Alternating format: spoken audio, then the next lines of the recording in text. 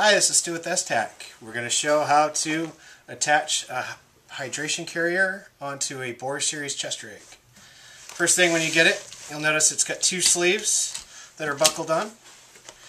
On the inside of the pouch, you should have one waist strap with a piece of Velcro in the center. It's dual adjustable on both sides.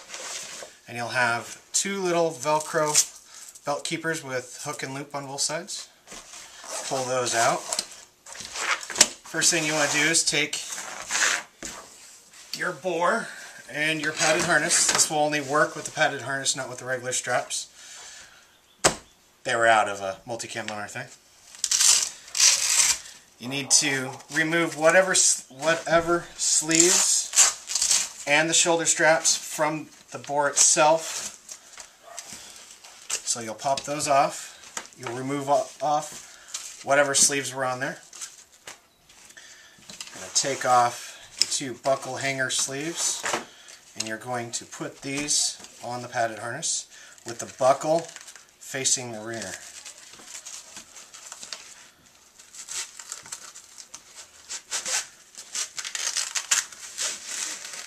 And these, it's best to put them all the way up to the very top until they start hitting right in the radius. They can be adjusted down if you need to run the hydration carrier up higher. Run this one all the way up.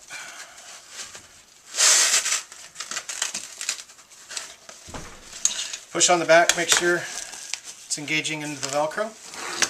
Once you have that done, then you can go and put whatever sleeves you currently had on there before. They won't be able to sit as high, so if you had this rubber one sitting all the way up, it's going to have to sit a little bit lower. We'll go ahead and put those back on.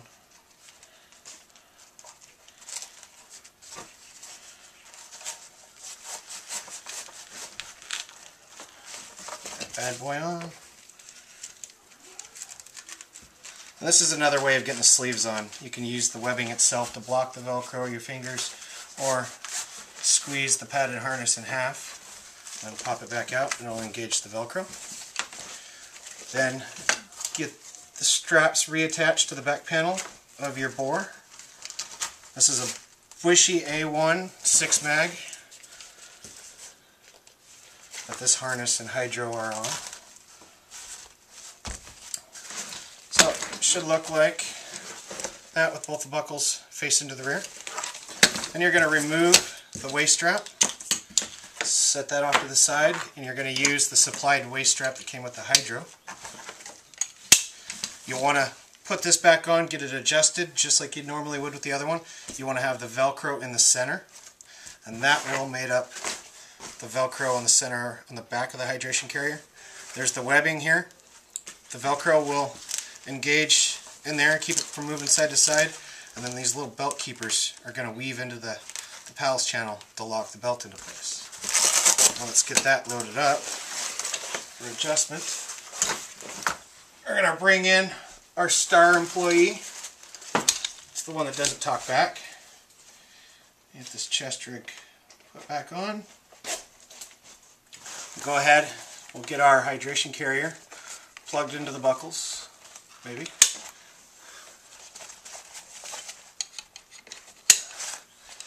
Let that thing kind of naturally droop, and then you want to take note of where the waist belt meets up with the webbing on the back. On this one it's going to hit the lower two. So after knowing which one it works with, we're going to pop this back off. We're going to put the belt on the lower two. Engage the Velcro, and we're going to take these little belt keepers, we're going to put them into the webbing. We're going to go through a full 2 channels, fold it over itself, engage, and keep the belt. And at this point it's a good time, we know it's going to be adjusted right, to take and spin these around. It's kind of a pain.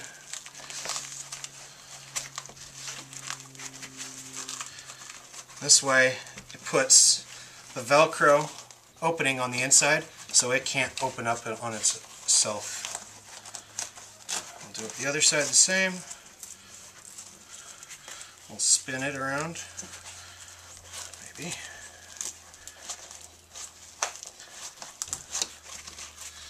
Alright, now your waist belt's attached. If you have room, you can put it on the outer ones or on the inner ones. That'll keep your belt from pulling off. The Velcro will keep it from shifting side to side. Now we'll load them up.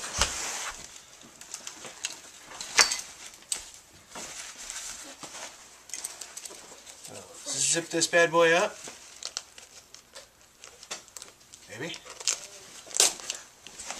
Now you have a properly mounted hydration carrier, hard mounted down onto the waist belt and up with the buckle sleeves. That's it.